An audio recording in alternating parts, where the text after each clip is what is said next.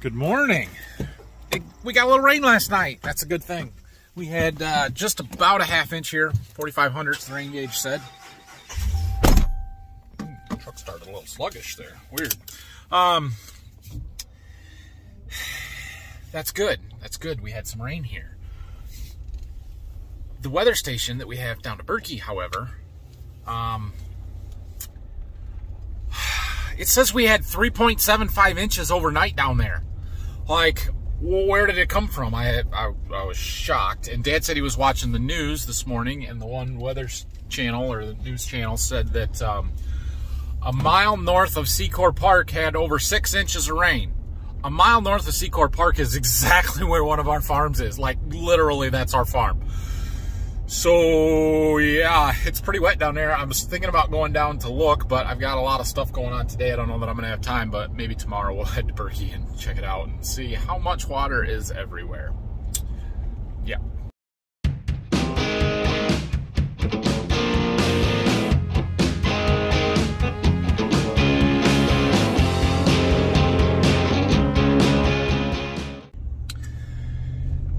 So, my plans have changed a little bit this morning. I was supposed to go, had an appointment with one of my growers to walk fields at 10:30 this morning, but he called and asked if we could come later this afternoon, so we're going to wait and do it later this afternoon.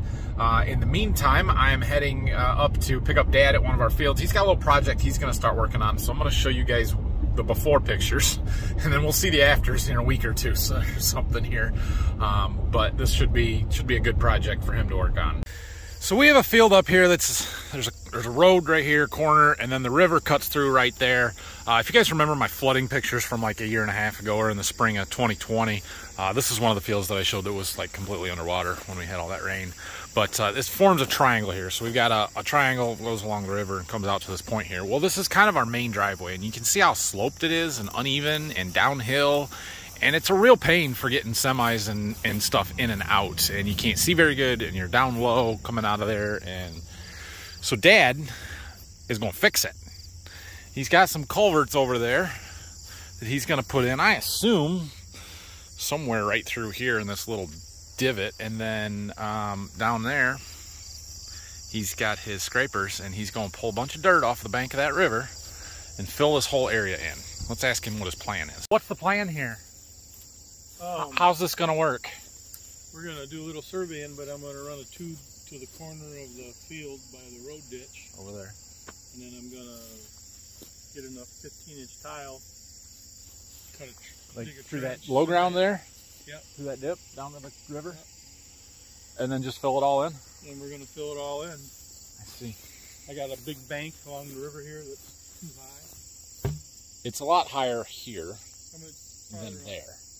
So all this dirt is going to come this way. This was dredged in 1906. Yeah, the river. The river was dredged, and they left the banks really high because nobody wanted to move the dirt. So this is the St. Joe River. This is the river that we're irrigating out of when we do that. And they dredged it in 1906, apparently. And when they did that, they just threw the dirt and the spoils off on the side. So it's all piled up here, and we're gonna move it. All right, Dad's gonna go work on that for a little bit. Phil's been working on this air seeder and he's really flying right through it here. New blades on everything, new seed tabs. This little piece right there. Replacing some of the gauge wheels. This one's new. Some of the old ones are down here yet. Checking all the bearings and everything. We have some new gauge wheels, the rubber pieces that we're putting on, so using the press for that. There's a whole pile of them over there by the door. He did get a couple of things to try. We've got some of these gauge wheel. They're just a different material. See if they last any longer. And then he got some different of these, call them a C-block wheel or a press wheel that runs right down in the furrow. These ones are really skinny, narrow compared to, well, these ones are a narrow one too, but different rubber material versus a plastic, and we're trying some stuff. Brock was here yesterday and took a bunch of these apart. He's coming back today and gets to put them all back together, so that's his job. All right, I've got a little bit of computer work here to do this morning. Like I told you yesterday, we've got our pricing from Golden Harvest. So I am working on putting some proposals together. I actually like to create my own little quote tool. Just use a Google Sheets document and make up a spreadsheet that makes it a lot easier for me to keep track of everything. So I'm working on creating that right now and doing some stuff. I need to run down to my house here in a little bit, see if anybody's there working today and check in. I haven't found anybody all week. They've been here, but not the same times I've been here. So anyway, that's my plan for a little while here this morning. I came down to check out stuff on the house. Look, we got straw trailers in here. They needed somewhere to park them before it rained. And it rained, so good thing I did that. All right, we've got a little bit of mapping that we need to do with the gator. And so I need to get some GPS stuff put on there. So I'm gonna find our RTK receiver, which I believe is still on the combine, and get that put on there. And then we're gonna use that Gen 4 display and get that all mounted back in there.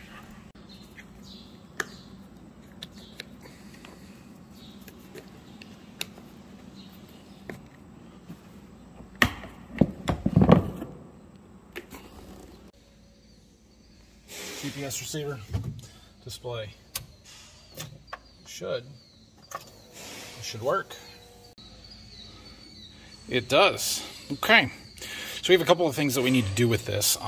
One is that field that we were in yesterday spraying. The landlord's grandsons want to put some pasture up for some cattle, and so they are going to put some fence up around the house up there, which is fine. But I asked them if I could come and help them mark out the boundaries so that we can make it somewhat of an even planter pass, and so I can use the GPS to kind of tell where the edge of the planter is going to be in the spring, and then just move their fence inside that so we don't have a bunch of point rows that we need to fill in. So that's one thing. And then the other thing is all those tile lines that we put in, we're going to map them. So put this in here so we can use it to map tile lines. Was going to do it in the 8R when Dad was working them down, but he was rather impatient and just went and worked them all down, and I didn't get it put in there quick enough, so now we get to bounce over them with the gator. I'm probably going to teach Brock how to do that. Seems like a good job for him. So my customer that's dropping off some wheats to be treated is on his way. Might even be there already, I don't know. I just saw his text. I'm like, oh, better get down there.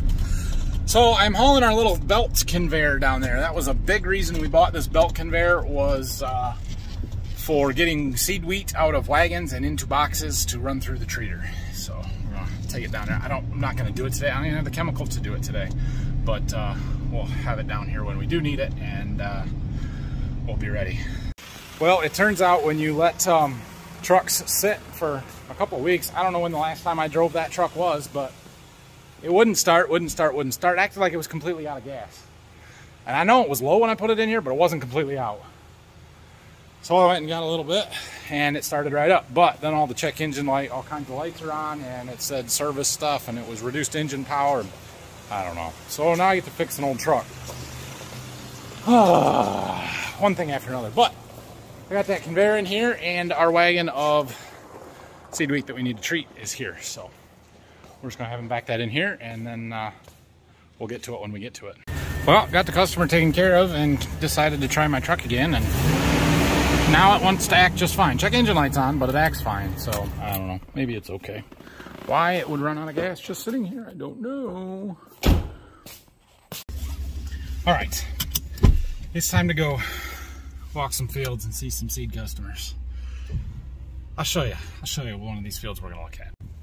All right, we have made it up to my customer's Enogen field here. It looks pretty rough right here on the edge, but this is pretty sandy ground. They're watering. The water's running over that way, but once we get out there, I suppose it will look quite a bit better. So we're gonna go take a look, see what we can find out here. Whoa, look at that. They found the marker ear. That was the first one I peeled back too. That is so cool. So this Enogen corn has these red ears in it to differentiate it from regular corn. It used to be speckled into the kernels. Now it's a whole red ear. That is really cool. Actually, you can see the one right next to it does not have that at all, but that's interesting. And you can see once we got out here, this corn is tall. This looks good. I'm not a silage guy, so I don't know a lot about it, but if you ask me, this is pretty darn good looking silage corn. You can see his sprayer tracks here from putting their tassel fungicide on, and these guys are wide dropping. They're doing a lot of really progressive things, so looks good. Really clean fields. You guys weed control did a really nice job. Yeah, I think we're gonna go a little further yet. A little further? Yeah, We're trying to find the spot where the pivot hit the first time around. Yeah, pretty good looking stuff here. I'm pretty impressed with this hybrid. This is 113-day corn. It's really full season. There is a little bit of lean to some of it here. They had some really nasty wind here about 2 weeks ago, I would say. I leaned it over, but it won't cause any problems with the chopper or anything. There's a weed. You don't see too many of those out here. Looks really good. You got some really high brace roots anchoring it. Looks really nice.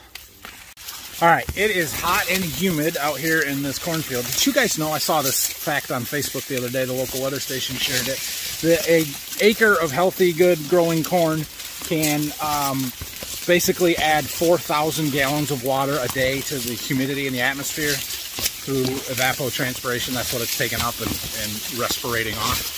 So, when it feels super muggy out, it's worse in a cornfield. So we're gonna get out of here. It's not fun to walk through cornfields when they're tasseled and it's hot and humid, but wanted to come and see it, check stuff out. It looks really good. I hope they're going to be happy with it. It should add up tonnage-wise, and I know that the quality of the feed is going to be excellent with that Enogen trait in it.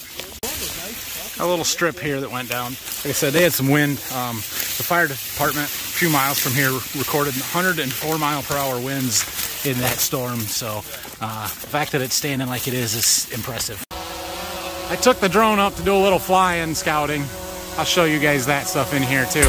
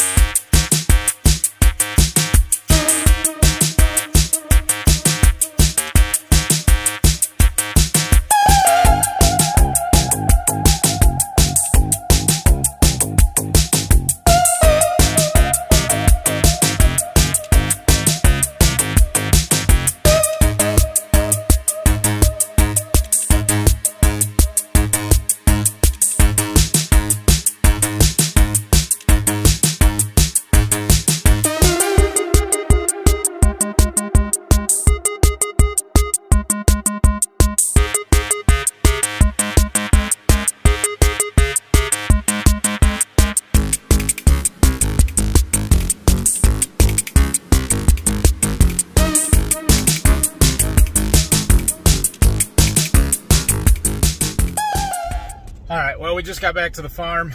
It's threatening to rain, maybe a little bit, which wouldn't be the worst thing. We don't really need it, but I won't complain. I'm gonna go home pretty quick. All right, guys, well, thanks for watching today. I didn't accomplish a whole lot. Walked some really good cornfields and took some sweet drone footage, and those looks good. So I'm taking the Chevy home to get fuel and to drive it every now and then.